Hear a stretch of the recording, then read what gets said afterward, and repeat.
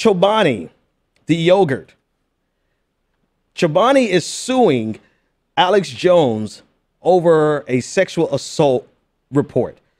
So there was a suit filed on Monday in a district court in Twin Falls, Idaho, according to the New York Times. And it named Alex Jones and InfoWars specifically and their parent company, Free Speech Systems, as defendants. And it called false and defamatory several reports that, quote, appeared on InfoWars alleging that the company's factory in Idaho, which employs refugees, was connected to a 2016 child sexual assault and a rise in tuberculosis cases. I don't mean to laugh at the last part, but this does sound like I wasn't even aware that that Alex Jones went after Chobani like this, but this is absolutely sounds like something that Alex Jones would say. This is just right up his alley. This was based on the April 11th Infowars.com, and on his YouTube channel, he published some pieces saying that there were migrant rapists being hired, that they are employees of Chobani. He named them by name. This is what Alex Jones does, ladies and gentlemen. This is what he did with Pizzagate.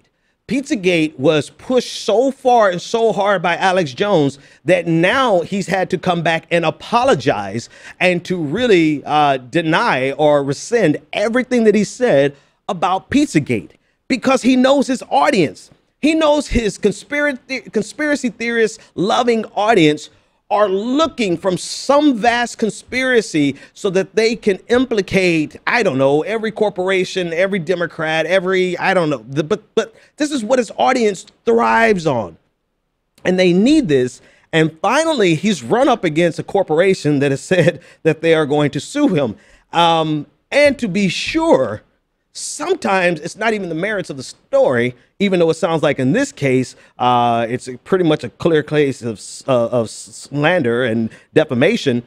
But in this case, you're talking about a billion-dollar company with corporate lawyers and money to burn going up against InfoWars, who does well. Can't shortchange them on how successful they are financially, but they cannot compete with the long bank of Chobani Yogurt and their parent company. So this is yet again Alex Jones's, let me start that. This is Alex Jones writing a check with his mouth that his assets can't back up. That's exactly what this is. And I would be surprised if Alex Jones, in the midst of all of this, is able to keep up with the different lawsuits that are going on that are exposing. They're exposing his character. They're exposing his act. They're exposing the fact that all of it is just a sham. But then again, that would require his audience, who always sees the conspiracy and everything, to actually be able to rationalize and reason with the fact that they've been sold a bill of goods from Alex Jones.